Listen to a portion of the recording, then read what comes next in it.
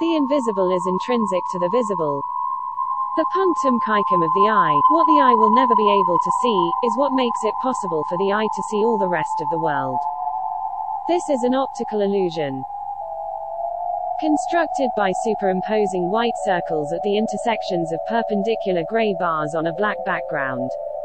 Dots in the center of your field of vision appear white. However, the dots that surround them flash from black to white, in a scintillating effect. If you focus on one of the dots, the effect will disappear.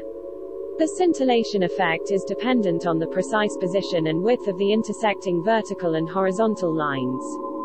Distortion can greatly reduce the strength of the illusion. What becomes visible within our field of vision is symptomatic of our cultural experience.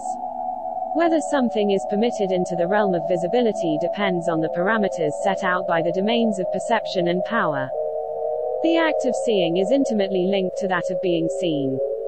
A minority group will only be recognized by the majority, if they become socially visible. Many undocumented youth are pushed into the shadows of society because the threat of deportation drives them to keep their immigration status hidden.